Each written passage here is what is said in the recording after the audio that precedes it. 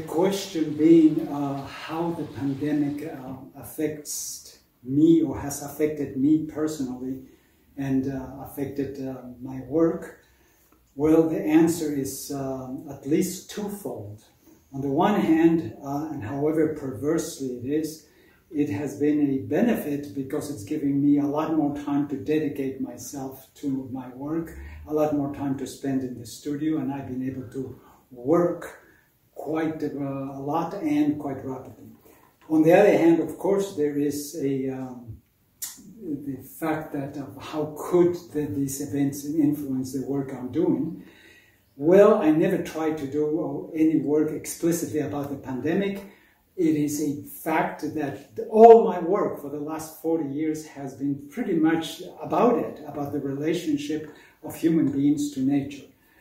So I've been doing rather serene works, like this one, for instance, and the fact is that in spite of that, I mean, there is this dense psychological atmosphere in the world created by the pandemic that now is connected to the political situation.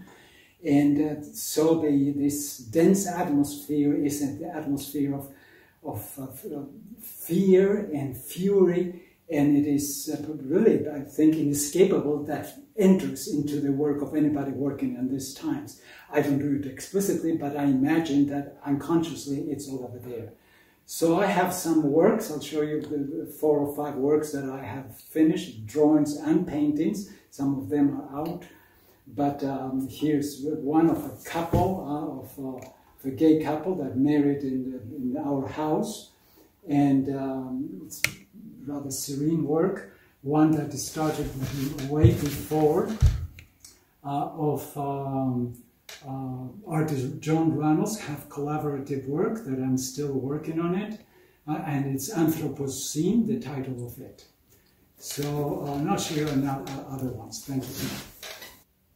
And this is a drawing that I'm working about my niece. This is actually a photograph that she took. She's a great photographer and filmmaker, and I'm using it as part of the drawing. And this is her with her dog. Thank you.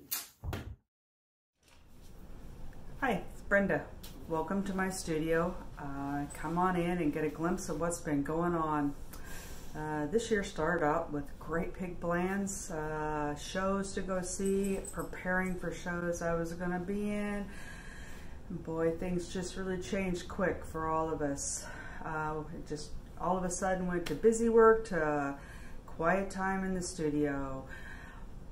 Looking for things to do, walking around, moving things around, watching shows on Zoom, YouTube. Well, we've all had a learning experience on all that, haven't we? Well, the things that have stood out to me during this whole time is, even though everything we've had to do has had to stop and quiet and slow down, nature around us, it didn't. It just kept right on going.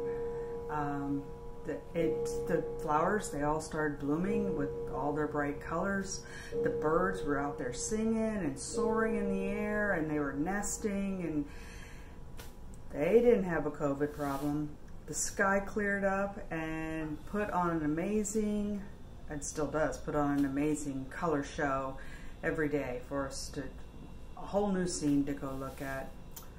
Oh, well, I'm still inspired by the world around us and really challenged by using perspective and drawing into the scene, and sometimes even pulling down on the itty-bittiest little detail of something and trying to dig into it.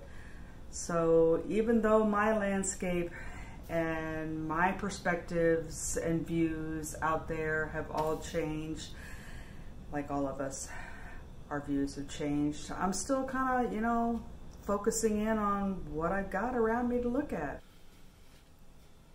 Hope you've enjoyed the little glimpse of what I've been up to.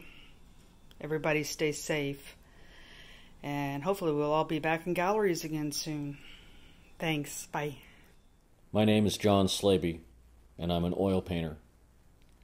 I've been active in the Houston art community for over 30 years, and a member of Archway Gallery since '93.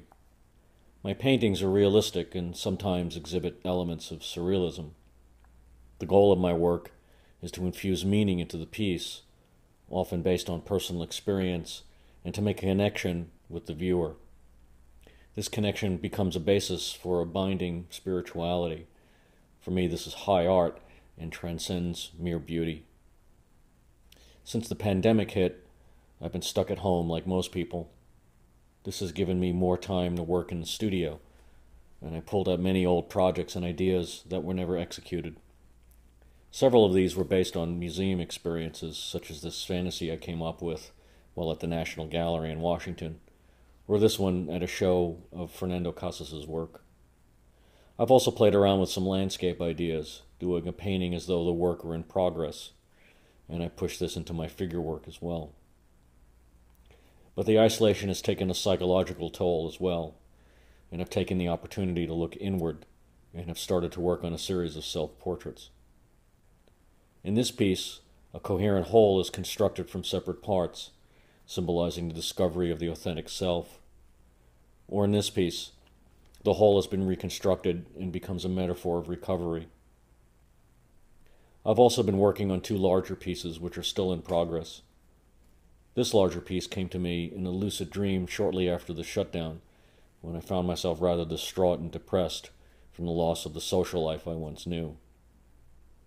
Here I've extended the idea of the work in progress and show the taped photos at several different layers, the photo of the photo of the photo. Each one a level removed from the previous, as in a meditation, in which one becomes aware of one's thoughts from a distance. Here that process continues, creating a confusing space. I'm calling the piece Solipsism to reflect this idea of a closed, self-referential world. The piece is not finished and I'm still moving forward, trying to capture the feeling of the lucid dream I had some months ago. Lastly is this work, which is near completion. It is self-referential like solipsism, but if you look closely you will see that the self-portraits become younger as they progress inward. The image thus becomes one in time as well as space, and this adds poignancy to the empty chair in the outermost image, a harbinger of our mortality, which is very present these days. Thank you.